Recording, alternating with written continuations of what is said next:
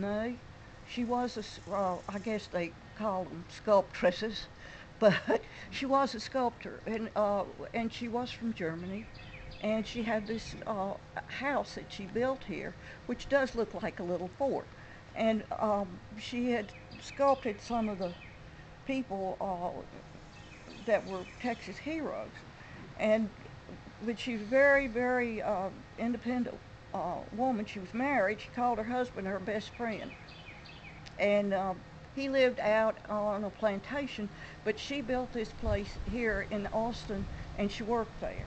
And so And it's not very far from here. yeah, Just yeah. it was not very far from the house I was living in then. And I went there and saw her things, but then somebody told me, I was out walking one day and I ran into this lady who was telling me about the little boy who was asking questions about the statue of Prometheus.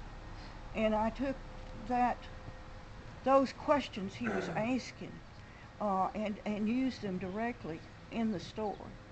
Prometheus is a Christ figure, uh, and he is used somewhat in that way. Remember, Prometheus was the god who brought us fire, and for that he was punished. Do you And guys know the story? The story of Prometheus? yeah, This part? Okay. so and he was, you know, those old Greeks, as the old historian says, knew how to punish. I mean, they sent a vulture to pick out his liver every day. So that was not a fun thing. But it was also the business of uh, of someone giving up a life so that other people might have light and warmth. And but I also wanted to show how how the little Mexican American boy, and by the way, everybody was, if they had in the least looked Mexican, they were simply referred to as Mexican here. We didn't have the term Mexican American. It wasn't. It hadn't evolved yet. And so the fact that he was a, a, a Mexican, a child, I'm trying to show how accidental things come to people. People learn things so accidentally, and that has been a child that is from obviously from a poor family. You can see because he rides a bicycle that's much too big for him, but he has this wonderful curiosity, and the old man kind of takes him under his wing and explains things to him and teaches again in a way that people who have been teachers for a very long time uh, can enjoy.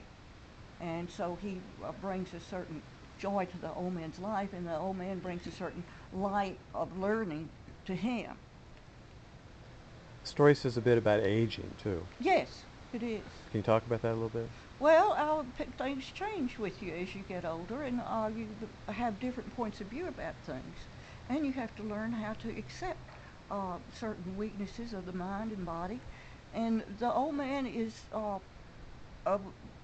he's he's wise enough to know that is indeed happening, but he's having to learn how to deal with it and with his wife's death. Uh, as as he knows he's getting older, and he knows that these things are happen in the life of a person, and so he he becomes a sort of character that we watch because we wonder what he will do next. We wonder how he will accept things, and that's, you know, in that way. By the title, I'm trying perhaps to say that these are the ways of all flesh, men and women. This is the way life is, and a lot of it is uh, fairly unhappy sometimes. But I mean, there's death, there's aging, there's ignorance, there's all this sort of thing. But you know how one accepts this, how one lives with it. is one of the points of the story.